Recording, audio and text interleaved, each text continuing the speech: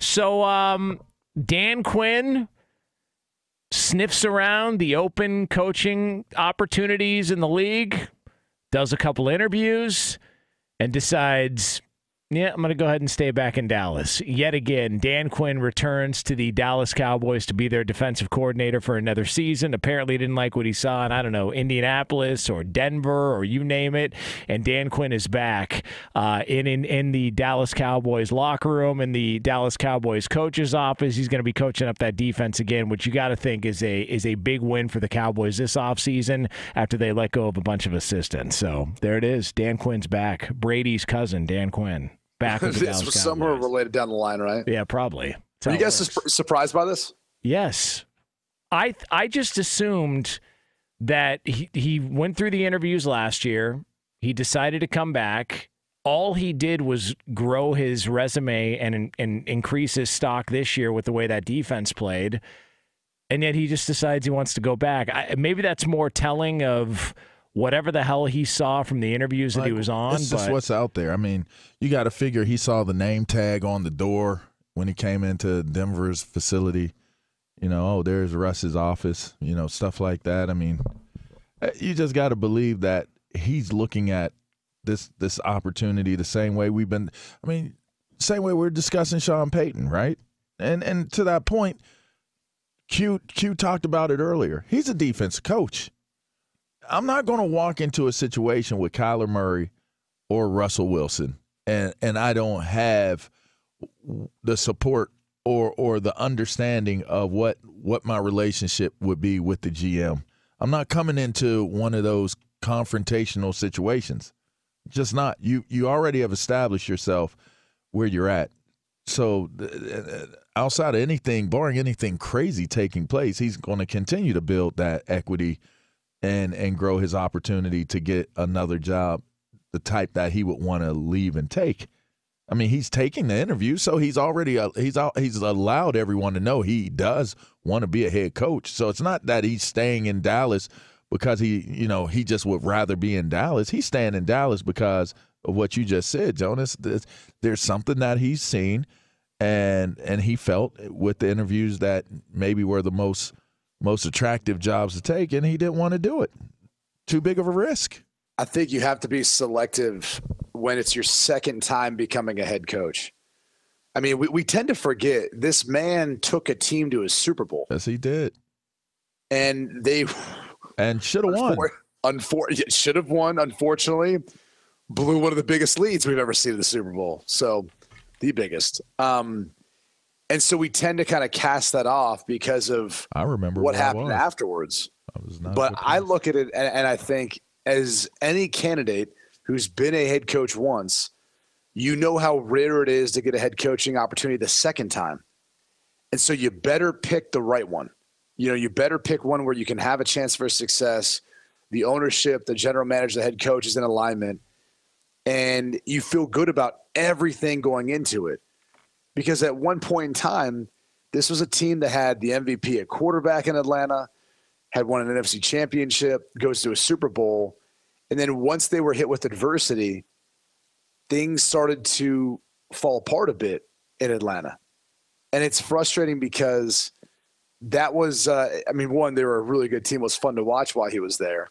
But it's got to be frustrating to watch sometimes, when adversity strikes, people start looking for life vests.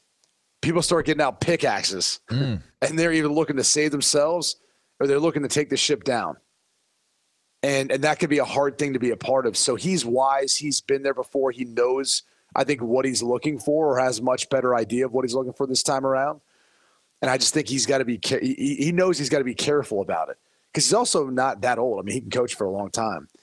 And I would say, look, coaching in Dallas, one part of me thought when I saw this that maybe – and you guys tell me if this is wrong – Jerry didn't pull him aside and say, hey, I want you to listen to me. Now, if things don't work out with Mr. Michael McCarthy, he's like, I'll just make you the head coach. So you stay here. We can elevate you into that spot, all right? You're my guy. Things don't work out. You're our guy here. I mean, I kind of feel like there's like a wink, nod agreement there. Is there not? Yeah, Jerry was saying that out loud basically this offseason, which McCarthy had to answer for and got frustrated with. And then Jerry Jones tried to say, well, I don't know why that's even a discussion here. Mike McCarthy's our head coach. Dude, because you bring up these other names all the time. You were the one talking about Dan Quinn should be a head coach. So if he's saying that out loud, 100% I believe he's had those conversations with Dan Quinn. Viva Mexico. Doors. Yeah, that's him.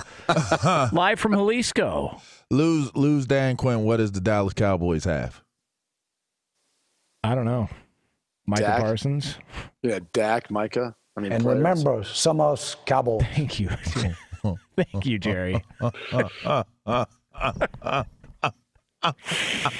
I just... They going to Mexico if they lose Dan Quinn right now. I want me some glory hole. Yeah. Yeah, who doesn't? I mean, I know don't. a lot of people are high on Kellen Moore, but there are. I mean, I don't. Well, you saw the most recent report. They said he might not even be back.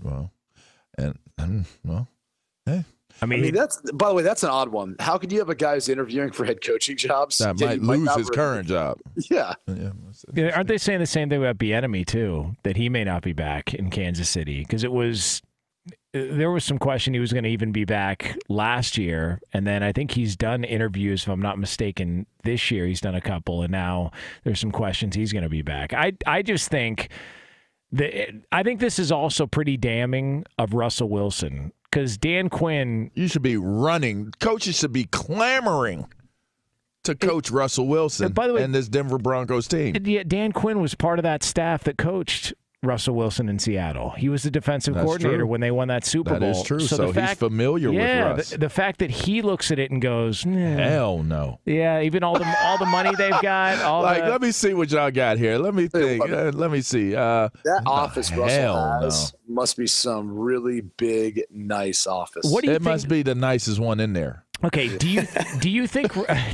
Russell Wilson has a picture of Russell Wilson in Russell Wilson's office? Like multiples. Okay. Yeah, like all over him and the family. You have to assume. Like, what do you like? Now, what kind of pictures are we talking about? Is it Staged, shirtless? No, maybe some. Okay, maybe some. Like like during the pregnancy. Hey, Seattle, we got a deal. Yeah, no, you don't. Seattle, you got. Yes, they do. Hey, Seattle, you got a high draft pick, is what you got. That's what you got in Seattle. Time for y'all to go to bed. So, like, the fact that he didn't even want any part of it. Hey, you know what?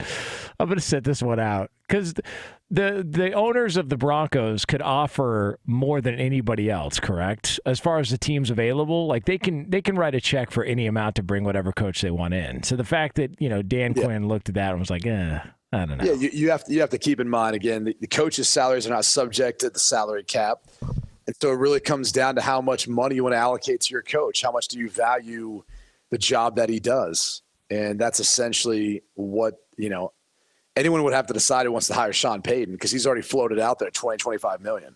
Like the asking price going into it, and he's another interesting one you got to talk about as far as it's looking like a reality. He might not. Coach, he might just go back into broadcasting again.